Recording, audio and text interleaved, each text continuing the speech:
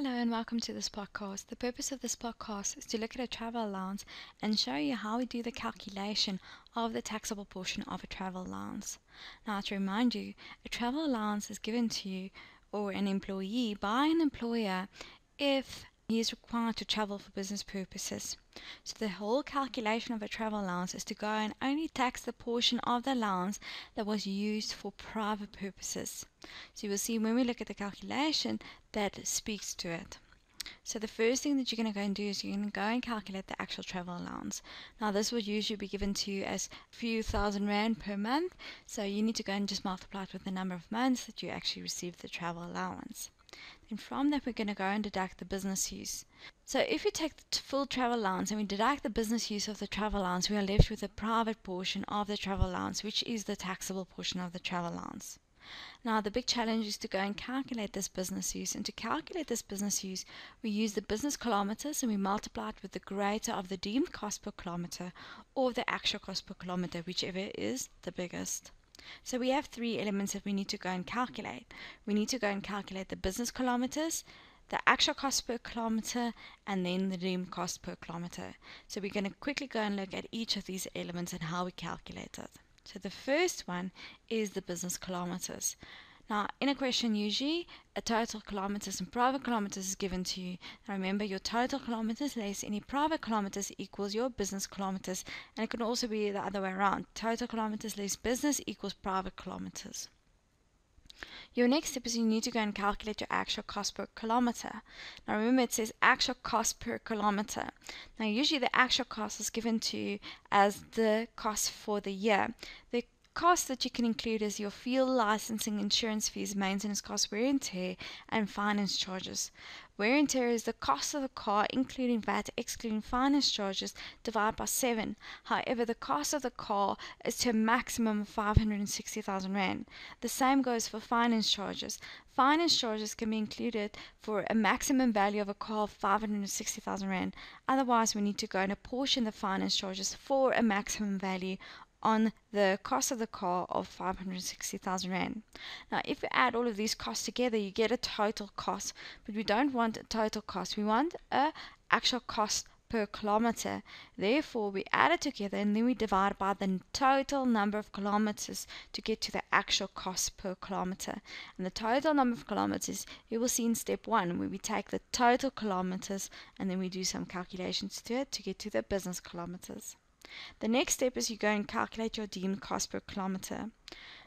Now the deemed cost per kilometer you can find on the deemed costs table, and there you will see there's a fixed cost, a fuel cost, and a maintenance cost. Now if we look at the table, you will see that the fixed cost is a total rand for a full year of assessment for a period of 12 months, and the fuel cost and the maintenance cost is a cost per kilometer. Now what we calculate in 3 is a deemed cost per kilometer, so the fuel cost and the maintenance cost is already as I wanted. It's given to you as cents per kilometer. However, the fixed cost is for a full year of assessment and for all travel. Therefore, we need to go and adjust it. And we adjust it by dividing it by the total number of kilometers, which we will show you in an example. Let's go do the example quickly. Stefan is required to travel for work purposes. He received a travel allowance of 2,000 Rand per month for the full year of assessment, so he received it for 12 months, on his Suzuki Jimny, which he purchased for 220,000 Rand, excluding VAT. Now remember, we need to make it including VAT, excluding finance charges. He kept an accurate logbook of distances travelled, and his logbook indicated that he travelled a total of 25,000 kilometers, of which 12,000 kilometers was for private purposes. He also kept record of actual expenses he incurred, so therefore you will have actual expenses. Now remember, sometimes the person might not keep record of the actual expenses, and then you don't go and calculate step number 2 where you calculate actual cost per kilometer. Then you only use the deemed cost. But in this scenario, luckily, we kept record of actual expenses, and therefore we go and calculate it. You go and calculate Stefan's taxable travel allowance for the 2016 year of assessment. So let's go do it in the steps. So the first thing is we need the travel allowance, and they told us that the travel allowance is 2,000 Rand per month. So we're going to go and multiply it with 12 because you received it for the full year of assessment. Then from that we need to go and deduct our business use, and the business use is the business kilometers multiplied with the greater of the deemed cost or the actual cost. So we have three elements. The first element is your business kilometers. So let's go calculate the business kilometers.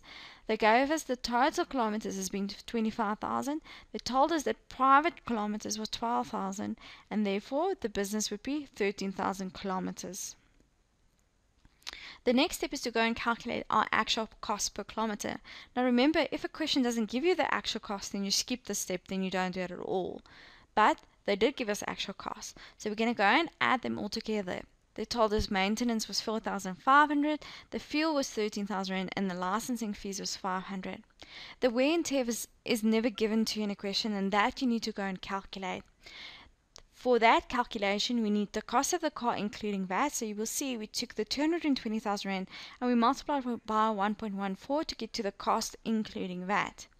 That would divide by 7 years, and that is the wear and tear charge. Now remember, if your wear and tear is based on the cost of the car of more than 560,000 Rand, your wear and tear is only 560,000 Rand divided by 7.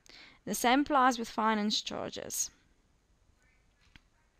The actual cost per kilometer, you take the total cost now and you divide it by the total number of kilometers to get to the cost per kilometer.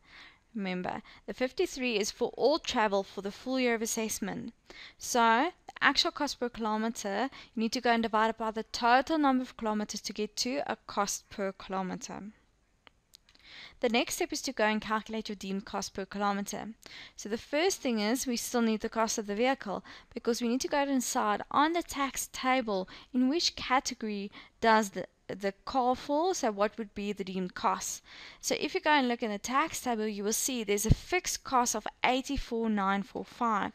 However, this fixed cost of 84,000 Rand is not a cost per kilometer. Therefore, we need to go and translate it to a cost per kilometer, and then we divide it by the total number of kilometers. So you will see we take 84,945 and divide by 25,000 kilometers to get to a deemed cost per kilometer. The maintenance cost and the fuel cost is given to you as a cents per kilometer, and therefore you will see that your total deemed cost comes to 486,6. So now we have our three elements. We have our business kilometers, we have our actual cost per kilometer, and we have our deemed cost per kilometer. So therefore we can go and calculate our taxable portion of our travel allowance. So the travel allowance is 24,000 Rand. For the business use, we use the greater of the deemed cost or the actual cost. The greater of the two was the deemed cost, and we multiplied with business kilometers. Now remember, if we quickly go back, you'll see your deemed cost is 486,6. Your actual cost was 215.32, so the deemed cost is higher. If we go check quickly, our business kilometers was 13,000 Rand. So we use 13,000, we multiplied with our deemed cost per kilometer of 486,6 because it's the greater to get to our business use. And you will see our business use is 63,258. Now you'll see my taxable portion of my travel allowance is 0, because you can never tax a negative amount. You can't tax income which is negative. Remember, the purpose was to go and calculate the taxable portion of the travel allowance for private purposes. And if the full travel allowance was used for business use, then you can't calculate any private portion because there is no private portion. I hope this podcast helps you with the calculation of travel allowance. Be certain not to confuse a travel allowance with the use of a motor vehicle fringe benefit. Bye bye.